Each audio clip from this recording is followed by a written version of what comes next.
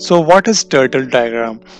So turtle diagrams allows you to look at the entire process as well as the communication and the mapping of interrelated processes with relevant functions and the levels within the organization. So in this video we're going to look at what is turtle diagram and what are different elements of a turtle diagram.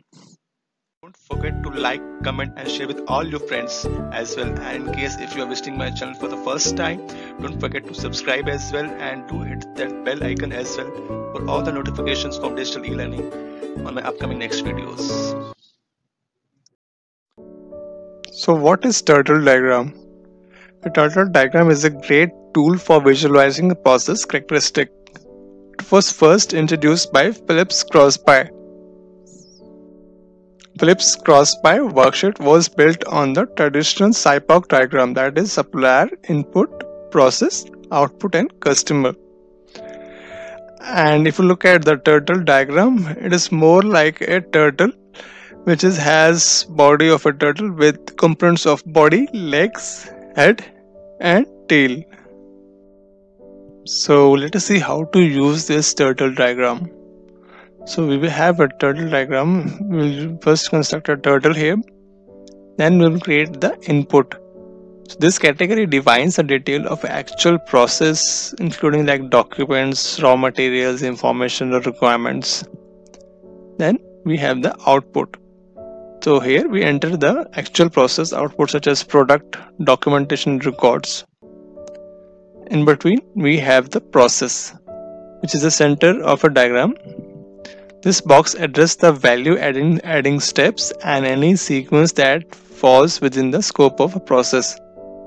Process may involve many employees and multiple departments within your organization. Next is the method or how it is done. Then we have the resources who are actually going to work on this, including skill, their competency, training requirement. Then we have the measurement or what results we have. It could be in the form of performance indicators. So in this case we need to enter the measure of a performance effectiveness such as objectives, target, key performance indicators. Then the other thing we have the resources in terms of what equipments or material you need. So here you need to enter the machine details, materials, test equipment, so systems, softwares, hardwares, all that stuff.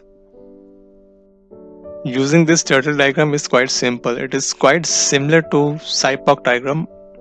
Here the turtle diagram is made up of 6 areas, all surrounding the process, which is considered to be the turtle body. The 6 areas here are input, material, equipment like what you need, support process, procedures and methods how, and outputs and competency skills, trainings whom, and finally the performance indicators in the form of results. So why do we need this turtle diagram? Is there any ISO requirement or any other standard requirement? So there is no requirement for organization to develop this turtle diagram. So in the requirement of ISO 9001, clause 4.1 states that the organization shall identify the process needed for QMS and the application throughout the organization and determine the sequence and the interaction of these process.